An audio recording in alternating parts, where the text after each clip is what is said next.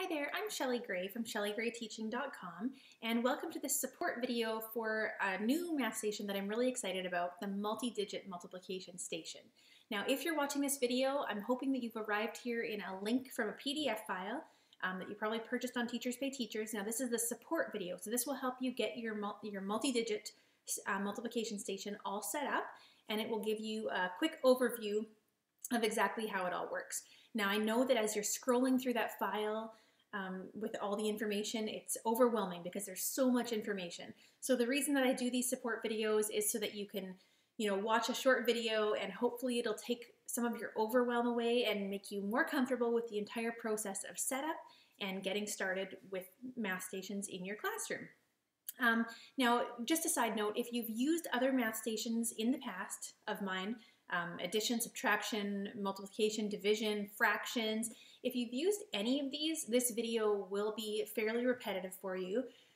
It's the same familiar format that you're used to with all of the other math stations. So I really don't think that watching this is even really necessary if you've already used some of the other ones. Now, just a quick backstory. If you've used my other stations, you've heard this story probably a million times, but I just want to tell it just so that you understand where the idea of these self-paced, student-centered math stations came from. So years ago now, in my first year of teaching, I got to the spot in the curriculum where I was teaching multiplication, just basic facts, to my grade 3 and 4 students. And I realized that some of my students had no knowledge of multiplication yet, no idea what it even meant. And then I had some students that already knew how to multiply. They'd already, memorized equations, some of them. And so I was wondering how I was ever going to accommodate all of my different levels of learners that I had in my classroom and do a good job of teaching to everyone. So I came up with this idea where I got a box. At the time, it was just a old cardboard box, I think. I got a bunch of file folders, put some activities in each one that I just printed off of random websites, and I made this math station, basically, that students could move through at their own pace. Now, back then, it wasn't very strategic. The quality was probably fairly low just because I was printing random worksheets off of the internet, but my students loved it. They begged to do it all the time. It was even the struggling students in my classroom just ate this up. They loved it. And what I realized later on, after a while, was that the reason that they loved it so much was because they were in full control of their learning. So they had the power to move at their own pace and to feel smart no matter what level they were at. So over the years, I revamped that station many times. That became the original multiplication station that focuses on basic facts and made it much more strategic, much more engaging even. And since then, I've had literally thousands of teachers use it in their classrooms with huge success. And I've made other math stations along the same lines that follow the same format for all the other operations plus fractions. And I literally hear from teachers every single day that their students are begging to work on these math stations. They just can't get enough. They want to take it home for homework. They want to work on it over spring break. I have teachers tell me almost every day that if their students could, they would just work on math stations all day long. And so I'm really excited to introduce you to the multi-digit multiplication station, which is an extension of the original multiplication station. Okay, so why are the stations so engaging? Well, the big reason is because they incorporate basic principles of student engagement. So this includes power, fun, and freedom. When students have these needs met, you will find that they are much more engaged with what they are doing. So with the math stations, every student is working to his or her full potential. So they have the power and the freedom to move through at a pace that's just right for them. They don't have to move along with anyone else in the classroom. They're totally focused on themselves. And they do the marking by themselves, they're self-checking, they are using their metacognition to decide how they learn best. They really are in full control, and that's what makes these stations so engaging.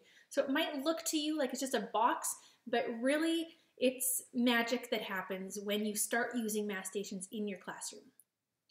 Okay, so let's talk about the big goals of using the multi-digit multiplication station in your classroom. Now, you might assume that the big goal is to learn how to multiply. And yes, that is a big goal, but there's even bigger goals that we are trying to achieve. The biggest one is confidence. We want our students to feel really smart and really successful, and we want to boost their confidence because when students feel good about how they are performing or what they are doing, they are more motivated. Those just go hand in hand. So confidence is a big one that we want to encourage. Also, we want our students to be excited about what they're learning. So again, when students are excited, they're performing at optimal levels. They want to do the work. It just makes all the difference in the world when you can have these things happening in your classroom. Another big goal, huge goal actually, is success for every student in your classroom.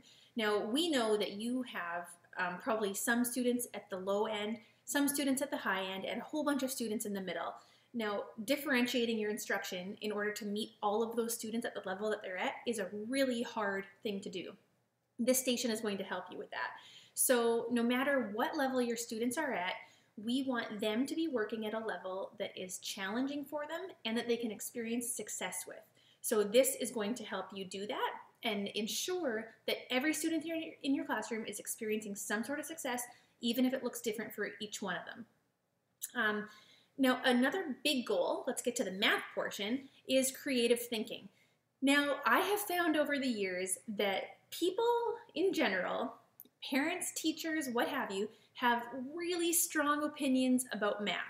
And this mostly comes down to how they learned as a child and just beliefs about how it should be taught today. So anytime that I post anything about math on Facebook or wherever it should be, I get a lot of strong opinions. And so there's some, when you start teaching different strategies that focus more on mental math, you have a whole bunch of people complaining that math is too confusing now and what's wrong with the old methods and the new math, is crazy, all this kind of stuff. We also have the other extreme of teachers or parents or whoever saying that we shouldn't be teaching the old ways like long multiplication because there's no number sense understanding. We should be focusing more on strategies that promote good number sense understanding. So there's those two opposite extremes, and then you have the people in the middle who like to teach a variety of methods and figure out what works for each student. So I will tell you that I'm probably one of those people that's more in the middle. I never like to go to either extreme, but I do understand that we have a whole bunch of different ability levels in our classrooms. And I like to teach a bunch of different strategies and then let students pick which works the best for them. So you will find in my resources that I don't necessarily fall just to one extreme or the other. I kind of tend to stick in the middle and provide students with as many tools as I can and then let them choose what works the best, because we know that one strategy or one tool is not going to work the same for one student as it will for another one. So that's kind of where I stand on the whole math, new math, old math thing. So just to let you know, this station, there are 15 levels. Now they start with very high number sense understanding, very focused on number sense, I should say. So we start out with multiplying by tens, hundreds, thousands, with the commutative and associative properties, the distributive property. We move on to strategies like partial products and the box or window or area model, some people call it. Those are amazing for number sense understanding. And if you don't already know those strategies, you will soon.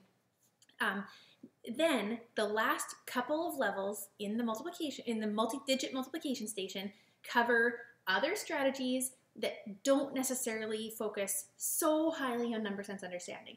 And that is lattice multiplication, which is really cool actually if you don't know that strategy yet, and traditional long multiplication with carrying and the old way. So you need to choose how you want to do this in your classroom. I know there's some teachers who don't even want to touch lattice multiplication or traditional long multiplication in their classrooms, and that's fine. What that means is that you would just end after the partial product strategy. So you would end after level 11.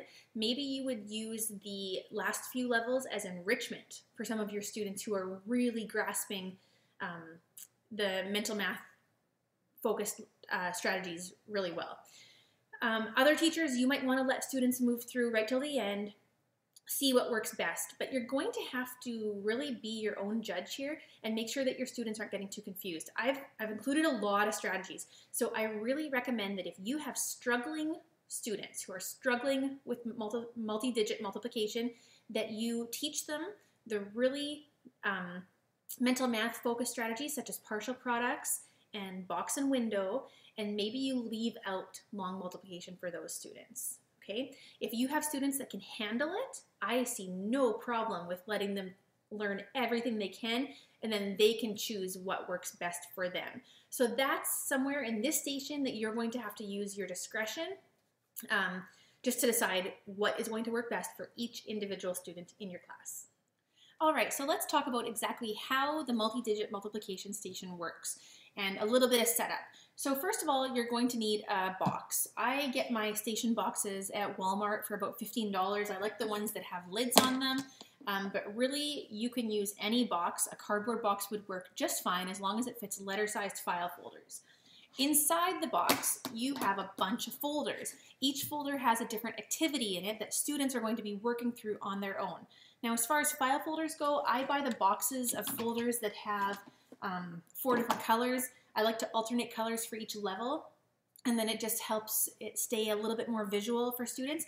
But honestly, you don't need the colored folders even. If you just have those old beige style ones, that's perfect, it works. Now each folder, I should mention too, this box holds hanging folders. I've had other stations that don't have the hanging folders, just regular letter size folders, and either way works fine. Now on each folder, you are going to be labeling it with a letter and number code. So you'll notice that this folder is labeled 2A and 2B, and that just means that those are the activities that are found inside the folder. So if we open it up, we have some activity sheets fastened with a paper clip, which is my personal preference that they stay organized. We have 2A on one side, and they're double-sided, so the other side has 2B. Now also inside the file folder are your answer keys, because in these math stations, students are self-checking their own work. So the answer keys, you'll see that you have 2A and 2B here. I highly recommend mounting the answer keys on colored paper. It helps them stand out from everything else in the station so that students know when they're looking for an answer key. It just helps them pick out the answer keys from everything else. And I also highly, highly recommend laminating the answer keys. These are going to be used by every student in your class because they're all self-checking their own work. They'll be taking them back and forth to desks or tables. They're going to be touched a lot. So if you take the time to laminate them now, they will stand up much better to all the wear and tear, and also you'll have them ready for next year as well. You can use these for years. So highly recommend taking the time to mount and laminate before. Now basically, students are just going to work through the station at their own pace. So everybody is going to start at level 1, and they are going to take out the activity sheets, complete them, come back to the station, get the answer keys, self-check, make any necessary corrections, and move on to the next activity. And this is just what students are doing the entire time, so it becomes very, very routine. Now at the end of a level, students are going to come to you and they're going to ask you for a test. Now on their assessment tracker, which each student will be using, it will tell them when it's time for a test. So they will come to you. You will just give them, this is a, I really don't even like using the word test because this is just an oral assessment is all it is. For you to make sure that you're happy with their progress in the level and their knowledge of the strategy. So you can use these assessment cards that I've prepared for you, and basically you're just asking them a few questions that focus on the strategy that they learned in that level. So for instance, if they were working on the partial products level, you're just going to ask them a few questions and assess their knowledge of the partial product strategy. Now, this is an oral assessment. This is not a paper and pencil test. And I have some teachers asking me sometimes if they can just do the test on their own pencil and paper and then hand it in later? My answer is always no. At least that's not my preference, because you can learn so much more about how your students are performing when you actually are face-to-face with them and assessing them orally, rather than just taking in a paper that they completed on their own. It really doesn't take very much time. 1 to 2 minutes is all that these assessments are going to take you, and you will gain so much more knowledge about where they're at. So I really, really encourage you to do the oral assessments as they're laid out in the station. Now, if you're happy with their performance on the level and their knowledge of the strategy, they are free to move on to the next level. If you're not happy, suppose that you just think that they could do a little bit better than what they did with that strategy. There's no negative consequences to this. All that they're going to do is go back and practice a little bit more with that strategy, maybe do some different activities, and then they come back to you when they feel like they're ready again. So this is another way to promote metacognition, because they are thinking about their own learning and their own knowledge and when they're ready to be assessed. So this is a really important part of the station. You're going to notice that after about a week of students using this station, that you are really going to move from a role of a teacher to a role of a facilitator, because the routine becomes so automatic for your students and because they're moving through at their own pace.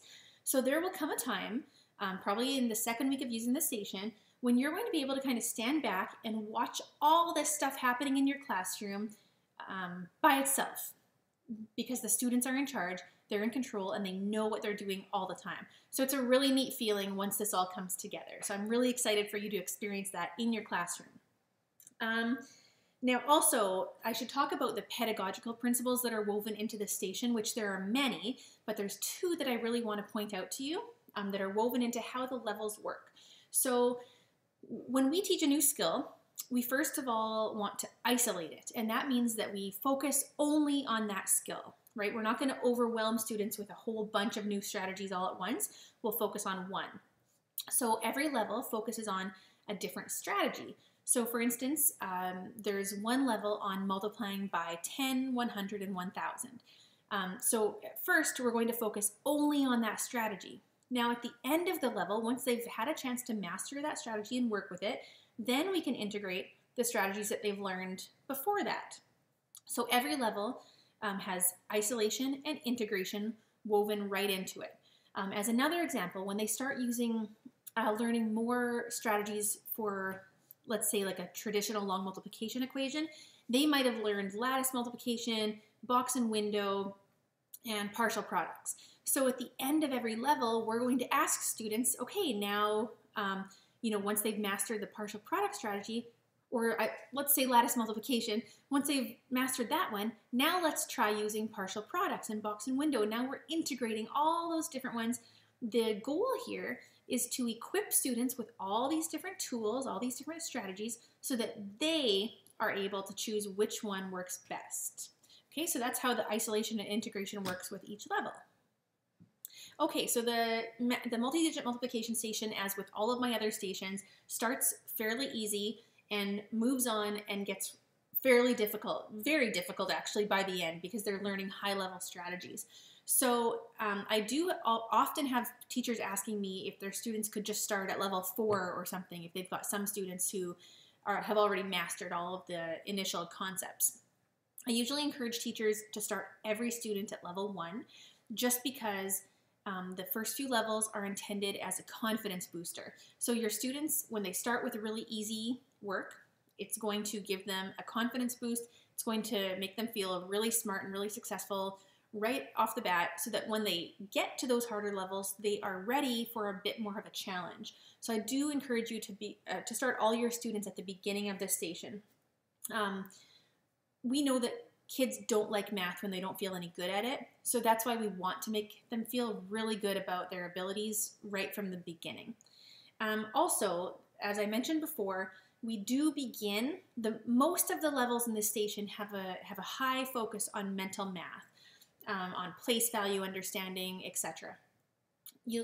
As I mentioned, though, the last few levels are more, with the long multiplication, the traditional way or lattice multiplication that has a low focus on mental math. So as I mentioned at the beginning of this video, it's your choice whether or not you include those strategies. I do recommend using them as enrichment though if you're not going to teach them to your whole class, just because they will work really well for some of your students that already possess excellent number or sense understanding. All right, let's talk about assessment. So during the math station time, there are two types of assessment that is going on a lot of the time. The first one is informal assessment. So this is just your assessment that you are doing all the time as you circulate the classroom, as you work with individual students, maybe with small groups. This is what is driving your instruction. So this is not a test, but this is just observations as you circulate and as you work with students. So in my mind, this is really the most important form of assessment because you're using it to drive your instruction, to decide what you're going to do next and to see how everybody's moving along. Now this is a great time to identify students that are struggling and pull them aside for individual mini lessons or small group mini lessons. This is what might be happening on a day-to-day basis. Now at the end of every level, as I mentioned before, comes your formal assessment. So this is your test that students are going to come and ask you for.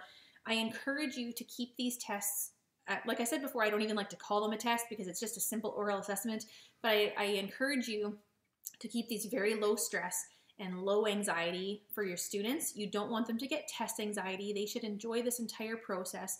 So please keep keep it really low stress for your students. Now, if you've used my other math stations, you've heard this story before if you've watched my other videos, but I always feel like it's important to tell this story. My first year teaching, when I did start using the multiplication or a version of today's multiplication station, I had one student who had really bad test anxiety every time that he got to the end of a level. There were tears and it just wasn't good for him. He had no reason to be anxious because he was a top student and always knew all of his facts. But it was just the process, I think, of coming to my desk and standing there and having a test that made him really anxious. So what I did with him was we walked the halls together and I just asked him his facts as we walked the halls and he loved it. He was very successful with that and it worked well all the time. So I just like to tell that story because to encourage you that if you do have students that experience anxiety with assessments or with tests, please find some way that works for them and help them with that because, we really don't want tears or anxiety or any of that. So make sure that the methods that you're using fit that individual student as well.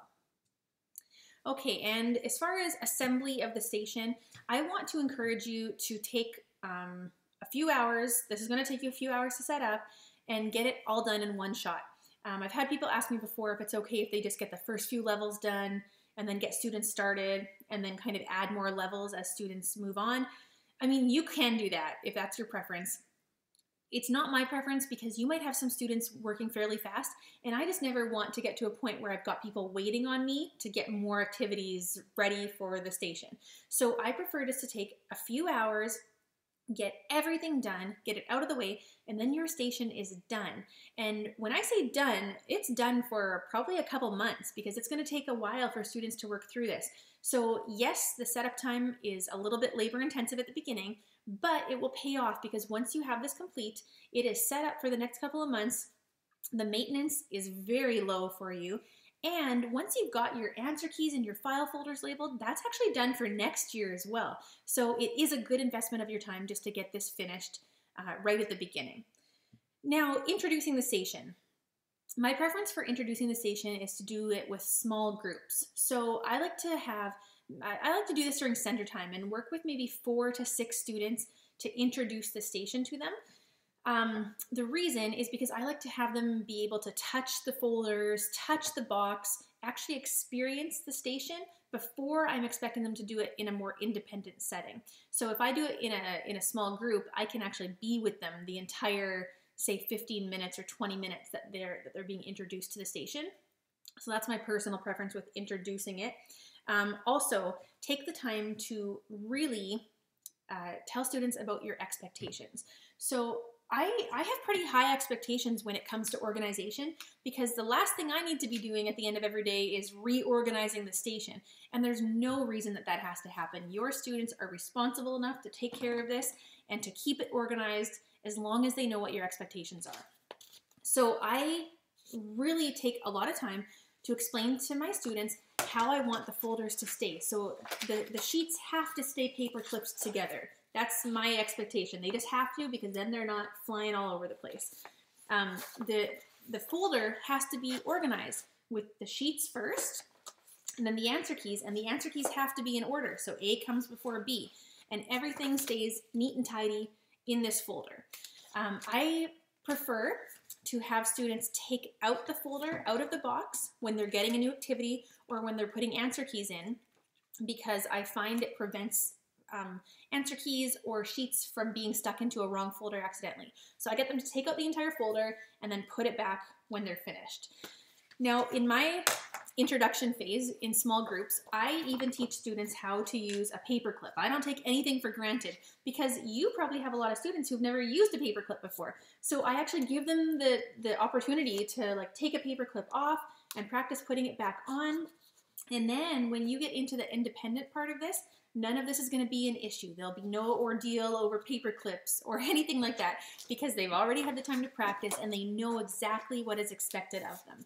So this it has the potential to be very low maintenance as long as you take the time to really reinforce your expectations and introduce them at the beginning. All right, last but not least, I just wanted to go over a typical day of what this might look like in your classroom. So on any given day, I prefer to use this as a center, not as a whole class activity. The reason being is because you're going to have students back and forth to the station. They're going to be getting different activities as they move on to a new activity or a new level. They're going to be coming to get answer keys. They're going to be coming to get hands-on activities from this box. You're going to have a lot of people working with this box. Now, if you have a class of 25 students all working on this at the same time, you might have 3 or 4 students at any one time at the station trying to get something out. You're going to have all these little hands in here. To me, classroom management just becomes a little bit harder when you have more people working on this. That's why I prefer to use it as a center activity. So you might have several groups in your classroom all working on different things. The multiplication station will just be one of those centers. So I like to have maybe 4 to 6 students at a time working on it. Then you're probably only ever going to have one person at the station at any given time. Now, what can you expect? You're going to have students, like I said, up and down, up and down. And that's actually a really good thing, because it lets them move around a little bit. The only thing is, again, I'll go back to expectations. You need to reinforce to your students that when they are ready to get a new activity, they go straight to the station, straight back to their seat. There's no stopping and visiting with friends on the way. They're doing their job. So they need to know exactly what you expect in that respect as well. So really, I just really encourage you to take the time. The first week, you're going to find that you are not only introducing expectations, but reinforcing them a fair amount. And then after that, this is just going to be a self-run activity where students know what they're doing. It's all very routine, and it'll just kind of happen on autopilot. So that's your goal, to get to that autopilot stage. Okay, so that concludes the support video for the multi-digit multiplication station. I really hope you love this in your classroom. I wish you all the success that you can have, and I would love to hear from you. So on my Facebook page, I love if you would come and share your experiences with me, or send me an email, or whatever works, but I would love to hear from you after you have a chance to use this with your students. And thank you so much for watching. I hope this has been helpful.